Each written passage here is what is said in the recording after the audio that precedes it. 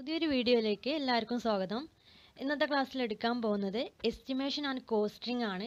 അതിൻ്റെ ഫസ്റ്റ് പാർട്ടാണ് ഇന്ന് എടുക്കുന്നത്. നമ്മളെ വർക്ക്ഷോപ്പ് കാൽക്കുലേഷനിലെ ഒരു ചാപ്റ്ററാണ് എസ്റ്റിമേഷൻ ആൻഡ് കോസ്റ്റിംഗ് എന്ന് പറഞ്ഞാൽ. ഫസ്റ്റ് പറയുന്നത് അതിൻ്റെ ഇൻട്രൊഡക്ഷൻ ആണ്. എന്താണ് എസ്റ്റിമേഷൻ എന്ന് പറയുന്നത്? എസ്റ്റിമേഷൻ എന്ന് പറഞ്ഞാൽ ഒരു റഫ് കാൽക്കുലേഷൻ ആണ്. ഒരു വർക്ക് ചെയ്യാൻ വേണ്ടി എത്രത്തോളം മെറ്റീരിയൽ വേണം അല്ലെങ്കിൽ എക്യുപ്മെൻറ്റ് വേണം, അതുപോലെ തന്നെ അതിന് എത്ര കാശ് ചിലവാകും എന്നൊക്കെ നോക്കുന്നതാണ് എന്തെന്ന് പറഞ്ഞാൽ എസ്റ്റിമേഷൻ എന്ന് പറയുന്നത്. നെക്സ്റ്റ് എന്ന് പറഞ്ഞാൽ അവൈലബിൾ ആയിട്ടുള്ള ഫണ്ടുകൾ എസ്റ്റിമേഷൻ ചെയ്ത കോസ്റ്റിനേക്കാൾ കുറവാണെങ്കിൽ ആ ഒരു വർക്ക് എന്ന് പറഞ്ഞാൽ ഭാഗികമായിട്ടോ അല്ലെങ്കിൽ അതിൻ്റെ സവിശേഷതകൾ മാറ്റുകയോ ചെയ്യുന്നു. അത് ചെയ്തിട്ടാണ് എന്ത് ചെയ്യുന്നത്? ഡീറ്റെയിൽഡ് എസ്റ്റിമേറ്റ് ചെയ്യുന്നത്.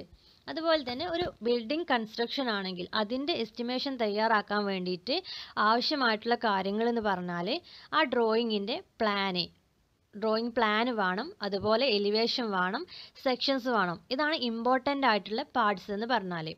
അതുപോലെ detailed specification about workmanship and properties of materials.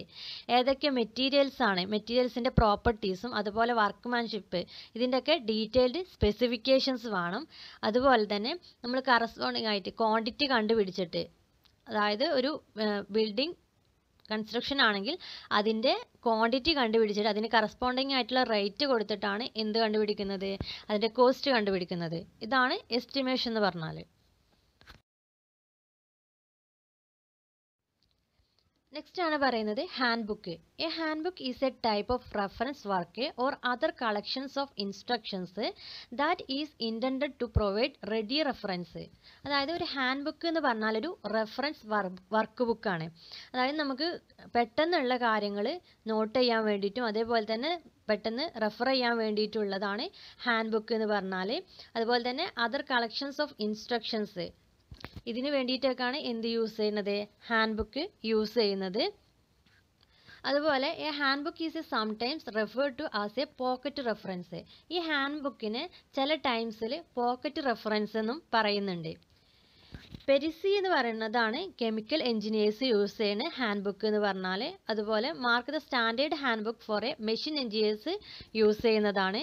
The CRC hand book use ചെയ്യുന്നത് കെമിസ്ട്രി ആൻഡ് ഫിസിക്സിലാണ് യൂസ് ചെയ്യുന്നത്.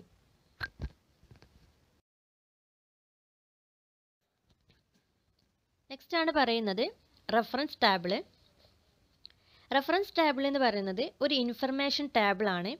ഇൻഫർമേഷൻ ടേബിൾ എന്തിനു വേണ്ടിയിട്ടാണ് നമ്മൾ യൂസ് ചെയ്യണമെന്ന് വെച്ചാൽ നമുക്ക് ഓർമ്മയിൽ നിൽക്കാത്ത കുറച്ച് എന്തുണ്ട്, കൺവേർഷൻസും അതുപോലെ തന്നെ കാൽക്കുലേഷൻസും ഒക്കെ ഉണ്ട്. അത് അടങ്ങിയിരിക്കുന്ന ഒരു ടേബിളാണ് എന്തെന്ന് പറയുന്നത്? ഒരു റെഫറൻസ് ടേബിൾ എന്ന് പറയുന്നത്. അപ്പോൾ നമുക്ക് എന്ത് ചെയ്യാം, വലിയ വലിയ കൺവേർഷൻസ് ഒക്കെ ഉണ്ടാവും. അതായത് നമുക്ക് ഡിഫിക്കൽട്ട് ആയിട്ടുള്ള കൺവേർഷൻസും അതുപോലെ തന്നെ കാൽക്കുലേഷൻസ് ഒക്കെ ഉണ്ടാവും. അതിനൊരു ടേബിൾ ആക്കിയിട്ട് എന്ത് ചെയ്തിട്ടുണ്ടാവും? തയ്യാറാക്കിയിട്ടുണ്ടാവും. അതിനെയാണ് എന്തെന്ന് പറയുന്നത്? റെഫറൻസ് ടേബിൾ എന്ന് പറയുന്നത്. അതായത് നമുക്ക് എളുപ്പമായി, അതായത് എളുപ്പത്തിന് അത് എടുക്കാൻ വേണ്ടിയിട്ട്, ഏത് കാൽക്കുലേഷനാണ് ചെയ്യേണ്ടതെന്ന് വെച്ചാൽ അതിൻ്റെ ഇക്വേഷൻസും കാര്യങ്ങളൊക്കെ എടുക്കാൻ വേണ്ടിയിട്ടാണ് എന്ത് യൂസ് ചെയ്യുന്നത്? റെഫറൻസ് ടേബിൾ യൂസ് ചെയ്യുന്നത്. This kind of data is known as reference data. അതായത് ഈ ഒരു റെഫറൻസ് ടേബിളിൽ അടങ്ങിയിരിക്കുന്ന ഡാറ്റയെ പറയുന്ന പേരാണ് എന്തെന്നുള്ളത്? റെഫറൻസ് ഡാറ്റ എന്നുള്ളത്.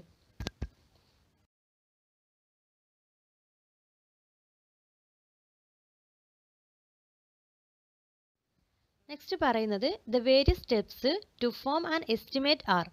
അതായത് എസ്റ്റിമേഷൻ തയ്യാറാക്കാൻ വേണ്ടിയിട്ട് ഡിഫറെൻറ്റ് സ്റ്റെപ്സ് ഉണ്ട്. അതിൽ first one chalk out A list of items and quantities required. അതായത് ആദ്യം എന്ന് പറയുന്നത് ഏതൊക്കെ മെറ്റീരിയൽസ് ആണ് നമുക്ക് ആവശ്യമുള്ളത്, അതിൻ്റെ ക്വാണ്ടിറ്റി എത്രത്തോളം വരും എന്നുള്ളത് ലിസ്റ്റ് ഔട്ട് ചെയ്യുക. നെക്സ്റ്റ് പറയുന്നതാണ് consult the right catalogues four pricing the various items. ഈ വേരിയസ് ഐറ്റംസ് ഉണ്ടാവും, അതായത് ഡിഫറെൻറ്റ് മെറ്റീരിയൽസ് ഉണ്ടാവും. അതിൻ്റെ പ്രൈസ് എത്രയാണെന്നുള്ളത് റൈറ്റ് കാറ്റലോഗ് യൂസ് ചെയ്തിട്ട് നമ്മൾ എന്ത് ചെയ്യുക, അതിന് കാൽക്കുലേറ്റ് ചെയ്ത് വെക്കുക. നെക്സ്റ്റ് പറയുന്നതാണ് ഒരു ഓരോ കാറ്റഗറിയിലും എന്ത് വേണം, വർക്കേഴ്സിനെ വേണം. അതായത് ഒരു ബിൽഡിംഗ് കൺസ്ട്രക്ഷൻ ആണ് നമ്മൾ ചെയ്യുന്നതെങ്കിൽ അതിന് എന്ത് വേണം, ഓരോ കാറ്റഗറിയിലും ഓരോ വർക്കേഴ്സിന് നമുക്ക് ആവശ്യമുണ്ട്. അതായത് പ്ലംബർ ആണെങ്കിലും ബിൽഡിംഗ് കൺസ്ട്രക്ഷനിൽ നമ്മൾ തേപ്പിൻ്റെ കാര്യമായാലും അതുപോലെ തന്നെ കൺസ്ട്രക്ട് ചെയ്യാൻ വേണ്ടിയിട്ടും ഇലക്ട്രിക്കിൻ്റെ വർക്കിലാണെങ്കിൽ വേണ്ടിയിട്ടും എന്ത് വേണം, എംപ്ലോയീസിനെ വേണം. അപ്പോൾ അത് എത്ര എംപ്ലോയീസ് വേണം, അതുപോലെ തന്നെ അവരുടെ റേറ്റ് എത്ര വരും എന്നുള്ളത് കാൽക്കുലേറ്റ് ചെയ്തിട്ട് അത് എസ്റ്റിമേഷൻ്റെ കൂടെ ആഡ് ചെയ്യുക.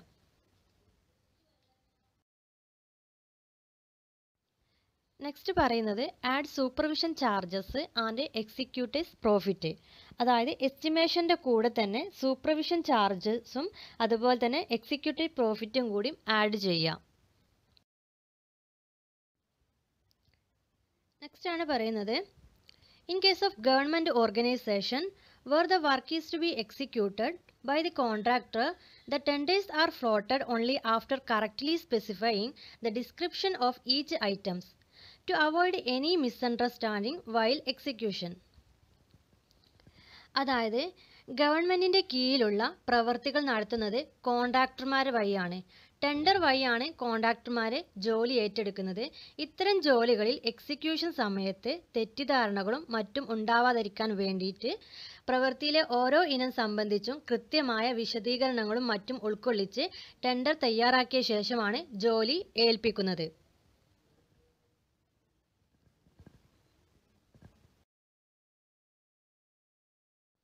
Next, four preparing and estimate the following are necessary. അതായത് ഒരു എസ്റ്റിമേഷൻ തയ്യാറാക്കാൻ വേണ്ടിയിട്ട് അതിന് ആവശ്യമായിട്ടുള്ള കാര്യങ്ങൾ എന്തൊക്കെയാണെന്ന് പറയുന്നത്.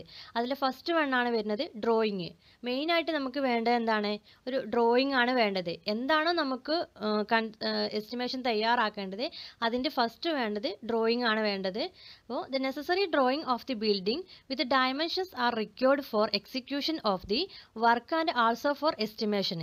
അതായത് ഒരു എസ്റ്റിമേഷൻ തയ്യാറാക്കാൻ വേണ്ടിയിട്ട് ഒരു ബിൽഡിംഗ് കൺസ്ട്രക്ഷന് വേണ്ടിയിട്ടാണെങ്കിൽ അതിൻ്റെ എസ്റ്റിമേഷൻ ആണ് തയ്യാറാക്കണമെന്ന് വെച്ചാൽ അതിൻ്റെ എന്ത് വേണം, ബിൽഡിങ്ങിൻ്റെ ഡ്രോയിങ് വേണം. കറക്റ്റ് ആയിട്ടുള്ള ഡയമെൻഷൻസും കാര്യങ്ങളും അടയാളപ്പെടുത്തിയിട്ടുള്ള ഒരു ഡ്രോയിങ് ആണ് ഫസ്റ്റ് വേണ്ടത്. പിന്നെ അതുപോലെ തന്നെ for the electrical installation the layout of the wiring should be shown on A separate drawing along with the position of the points etcetera. അതായത് ഒരു ഇലക്ട്രിക്കൽ ഇൻസ്റ്റാളേഷനിലെ ലേഔട്ട് തയ്യാറാക്കുക, അതിൻ്റെ വയറിങ്ങിൻ്റെ പൊസിഷനും ഏതിലൂടെയാണ് പോണത് എന്നുള്ളതൊക്കെ സെപ്പറേറ്റ് ആക്കിയിട്ട് ഒരു ഡ്രോയിങ് ആക്കിയിട്ട് എന്ത് കൊടുക്കുക, ലേഔട്ട് കൊടുക്കുക ഇലക്ട്രിക്കൽ ഇൻസ്റ്റാളേഷൻ്റെ.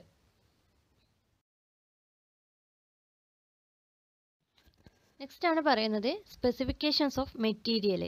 അതായത് മെറ്റീരിയൽസിൻ്റെ സ്പെസിഫിക്കേഷൻസ്. അതായത് ഏത് മെറ്റീരിയൽസ് ആണ് നമുക്ക് ആവശ്യമായിട്ടുള്ളത് അതിൻ്റെ സ്പെസിഫിക്കേഷൻസ് വേണം, അത് അറിഞ്ഞിരിക്കണം. അതായത് അതിൻ്റെ ബ്രാൻഡ് നെയിം ഏതാണ്, എത്ര ക്വാളിറ്റിയാണ് വരുന്നത് അതിന്, അതുപോലെ തന്നെ അതിൻ്റെ കറൻ്റ്ലി ആയിട്ടുള്ള റേറ്റ് എത്രയാണ് വരുന്നത്, അതുപോലെ തന്നെ അതിൽ BIS അല്ലെങ്കിൽ ISO സർട്ടിഫിക്കേഷൻസ് ക്വാളിഫൈഡ് ആണോ എന്നുള്ളതും കൂടി നോക്കണം. ഇങ്ങനെയെല്ലാം നോക്കിയിട്ട് വേണം ഒരു മെറ്റീരിയൽസിനെ നമ്മൾ സെലക്ട് ചെയ്യാൻ വേണ്ടിയിട്ട്.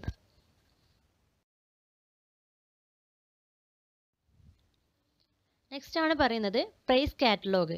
It is the form of A booklet in which rights of A various terms R indicated. അതായത് ഓരോ ഐറ്റത്തിൻ്റെയും റേറ്റ് സ്പെസിഫൈ ചെയ്തിരിക്കുന്ന ഒരു ബുക്ക്ലെറ്റിനെയാണ് എന്തെന്ന് പറയുന്നത്, പ്രൈസ് കാറ്റലോഗ് എന്ന് പറയുന്നത്. നെക്സ്റ്റ് വണ്ണാണ് പറയുന്നത് schedule of A labour rate. It is also in the form of A booklet indicating the labour rate. അതായത് ഒരു ഷെഡ്യൂൾ ഓഫ് ലേബർ റേറ്റ് എന്ന് പറഞ്ഞാൽ ഒരു ബുക്ക്ലെറ്റാണ്. അതിൽ ഉൾപ്പെടുത്തിയിരിക്കുന്നത് എന്തെന്ന് വെച്ചാൽ ഡിഫറെൻറ്റ് കാറ്റഗറീസിലുള്ള വർക്കേഴ്സിൻ്റെ സ്റ്റാൻഡേർഡ് റേറ്റ് എത്രയാണെന്നുള്ളത് സ്പെസിഫൈ ചെയ്തിരിക്കുന്ന ഒരു ബുക്കാണ് എന്തെന്ന് പറഞ്ഞാൽ ഷെഡ്യൂൾ ഓഫ് ലേബർ റേറ്റ്സ് എന്ന് പറഞ്ഞാൽ. നെക്സ്റ്റ് ആണ് പറയുന്നത് schedule of rates and estimating data.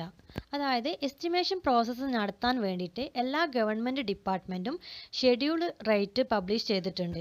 അത് നോക്കിയിട്ടാണ് നമ്മൾ എസ്റ്റിമേഷൻ പ്രിപ്പയർ ചെയ്യുന്നത്.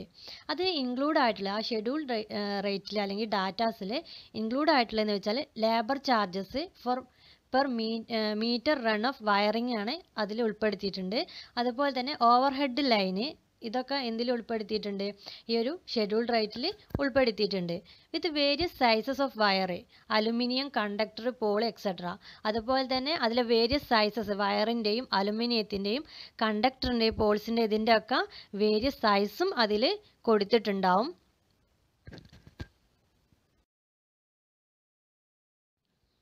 നെക്സ്റ്റ് എടുക്കുന്നത് electrical estimation includes determination of A conductor size.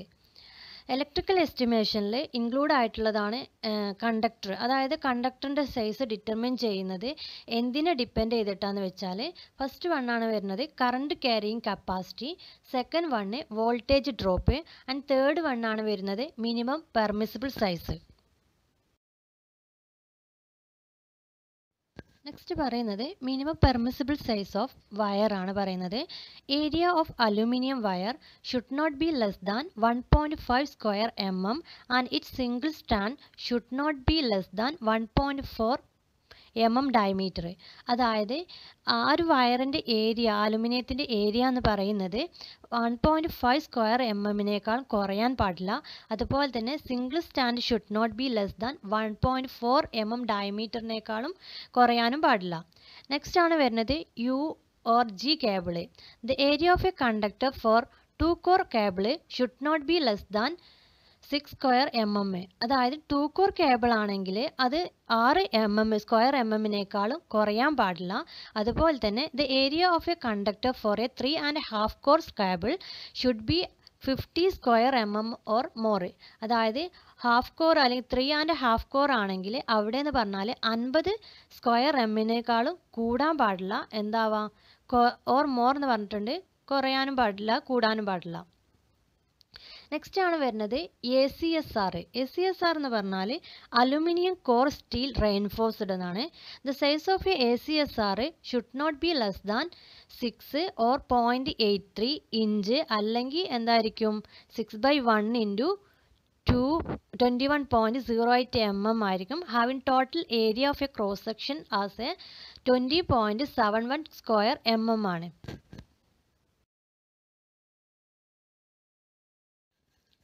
Next ആണ് പറയുന്നത് conductor size calculation four A internal domestic wiring. എന്താ ഇന്റേണൽ ഡൊമസ്റ്റിക് വയറിങ് എന്ന് പറഞ്ഞാൽ നമ്മളെ ഹൗസിൻ്റെ ഒക്കെയാണ് വയറിങ്ങിനാണ് പറയുന്നത്. അതിൽ പറയുന്നതാണ് the important point two be considered. 2 point ആണ് അവിടെ ഇമ്പോർട്ടൻ്റ് ആയിട്ട് നമ്മൾ എടുക്കുന്നത്. ഫസ്റ്റ് വണ്ണാണ് വരുന്നത് current carrying capacity, second one വരുന്നത് വോൾട്ടേജ് ഡ്രോപ്പ്. നെക്സ്റ്റ് ആണ് പറയുന്നത് പെർമിസിബിൾ വോൾട്ടേജ് ഡ്രോപ്പ്. അവിടുത്തെ പെർമിസിബിൾ വോൾട്ടേജ് ഡ്രോപ്പ് എത്രയാണെന്ന് പറയുന്നത് lighting circuit permissible drop in A lighting circuit is 2% of the supply voltage plus 1 volt. അതായത് സപ്ലൈ വോൾട്ടേജിൻ്റെ 2% ആണ് 2% plus 1 volt ആണ് എന്തെന്ന് പറഞ്ഞാൽ ലൈറ്റിംഗ് സർക്യൂട്ടിൻ്റെ പെർമിസിബിൾ ഡ്രോപ്പ് എന്ന് പറഞ്ഞാൽ. നെക്സ്റ്റ് ആണ് പറയുന്നത് industrial lords. The maximum voltage drop at the extreme and equipment or motor should not be more than 5% of the declare supply voltage. അതായത് ഹെവി ലോഡ്സ് ഒക്കെ connect ചെയ്ത്, അതായത് ഇൻഡസ്ട്രിയൽ അതുപോലെ തന്നെ വലിയ ഫാക്ടറീസ് ഒക്കെ ഉണ്ടാവും. അവിടെ എന്താണ് ഹെവി ലോഡ്സ് ആണ് കണക്ട് ചെയ്തിട്ടുണ്ടാവുക. ആ ഹെവി ലോഡ്സ് കണക്ട് ചെയ്തിരിക്കുന്ന സ്ഥലങ്ങളിൽ സപ്ലൈ വോൾട്ടേജിനേക്കാളും 5% കൂടാൻ പാടില്ല.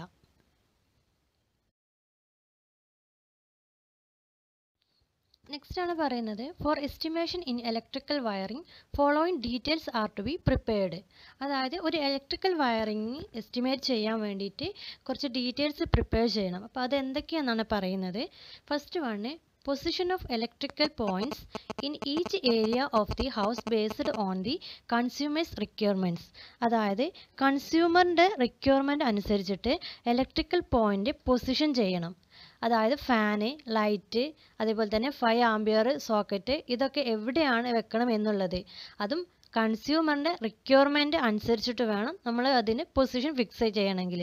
എങ്കിൽ മാത്രമേ അതിനുള്ള വയറും കാര്യങ്ങളൊക്കെ എത്ര ലെങ്ത്ത് വയർ വേണം എന്നുള്ളതൊക്കെ നമുക്ക് കാൽക്കുലേറ്റ് ചെയ്യാൻ പറ്റുള്ളൂ. സെക്കൻഡ് വണ്ണാണ് പറയുന്നത് prepare A layout of wiring on the building plan. Building plan വെച്ചിട്ട് നമുക്ക് വയറിങ്ങിൻ്റെ ലേഔട്ട് പ്രിപ്പയർ ചെയ്യുക. അതാണ് second one. Third one calculated total connected load and type of load to decide whether 3-phase or single phase supply is required. കെട്ടിടത്തിൽ connect ചെയ്യുന്ന load എത്ര ഉണ്ടെന്നും ലോഡിൻ്റെ തരം ഏതാണെന്നും കണക്കാക്കണം. ലോഡിനനുസരിച്ചിട്ടാണ് കെട്ടിടത്തിൽ സിംഗിൾ ഫേസ് കണക്ഷൻ ആണോ 3-phase കണക്ഷൻ ആണോ നൽകേണ്ടതെന്ന് തീരുമാനിക്കുന്നത്.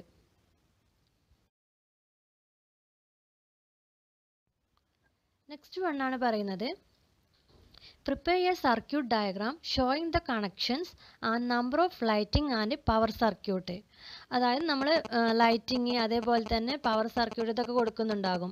അതിൻ്റെയൊക്കെ ഒരു കണക്ഷൻ കൊടുക്കുക, അതായത് സർക്യൂട്ട് ഡയഗ്രാം തയ്യാറാക്കുക. ഏതിലൂടെയാണ് കണക്ഷൻ പോകേണ്ടത് എന്നുള്ളത് എന്ത് ചെയ്യുക, അതിൻ്റെ ഒരു സർക്യൂട്ട് തയ്യാറാക്കുക, സർക്യൂട്ട് ഡയഗ്രാം തയ്യാറാക്കുക. നെക്സ്റ്റ് പറയുന്നത് prepare A list of electrical accessories to B produced.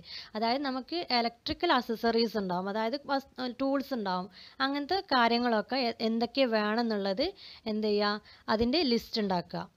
Next ആണ് പറയുന്നത് calculate the length of different sizes of cables required based on the load, voltage drop and number of cables in each circuit run. അതായത് different സൈസിലുള്ള wire carry ചെയ്യുന്ന current എന്ന് പറഞ്ഞാൽ different ആയിരിക്കും. അപ്പോൾ ഓരോ ആവശ്യത്തിനും അനുയോജ്യമായിട്ടുള്ള കണ്ടക്ടർ സൈസ് ഡിറ്റർമൈൻ ചെയ്യുകയും അവിടേക്ക് ആവശ്യമായിട്ടുള്ള ലെങ്ത് ഓഫ് കണ്ടക്ടർ കാൽക്കുലേറ്റ് ചെയ്യുകയും ചെയ്യുക.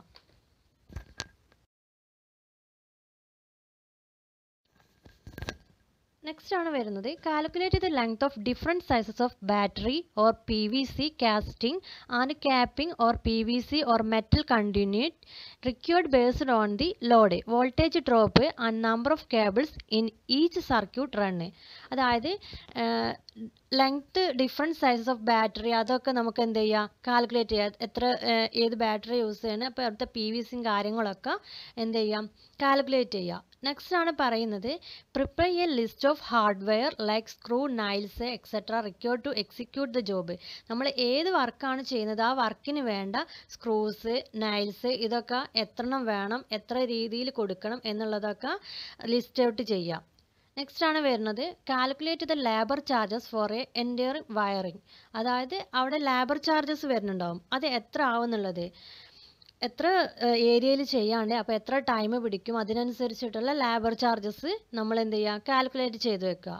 And next one, calculate the cost of accessories based materials like batten conduit or PVC casing and capping, cable hardware and labor charges. അതായത് നമുക്ക് വേണ്ട ആവശ്യങ്ങളുണ്ടാകും, അതായത് ടൂൾസും കാര്യങ്ങളും അതേപോലെ മെറ്റീരിയൽസ്, അതുപോലെ തന്നെ അവിടെ ലേബർ ചാർജസും കാര്യങ്ങളും വരുന്നുണ്ട്, ഹാർഡ്വെയർ, കേബിൾ ഇതൊക്കെ ആവശ്യമായിട്ട് വരും. അപ്പോൾ അതിൻ്റെയൊക്കെ കോസ്റ്റ് എന്ത് ചെയ്യാം, കാൽക്കുലേറ്റ് ചെയ്ത് വെക്കുക.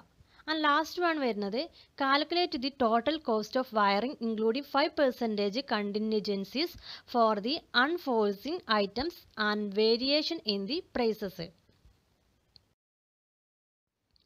അതായത് ലാസ്റ്റ് വൺ പറയുന്നത് അതിൻ്റെ കോസ്റ്റിൻ്റെ ഒരു 5% നമ്മൾ കാൽക്കുലേറ്റ് ചെയ്ത് വെച്ച കോസ്റ്റിൻ്റെ 5% കൂടി നമ്മൾ എന്ത് ചെയ്യുക, ആഡ് ചെയ്യുക. അതെന്തിനാന്ന് വെച്ചാൽ നമ്മൾ എന്തെങ്കിലും കാര്യങ്ങൾ മറന്നു പോയിട്ടുണ്ടെങ്കിൽ ഇല്ലെങ്കിൽ എന്തെങ്കിലും കാര്യങ്ങൾ നമ്മൾ വിട്ടുപോയാൽ അതും കൂടി കൂട്ടിയിട്ട്, അല്ലെങ്കിൽ നമുക്ക് അത്യാവശ്യമായിട്ട് എന്തെങ്കിലും കാര്യത്തിന് ക്യാഷ് ആവശ്യം വന്നാൽ അപ്പോൾ അതിന് വേണ്ടിയിട്ട് ആണ് എത്ര കൂട്ടുന്നത്, ഒരു 5% നമ്മൾ ആഡ് ചെയ്യുന്നത്.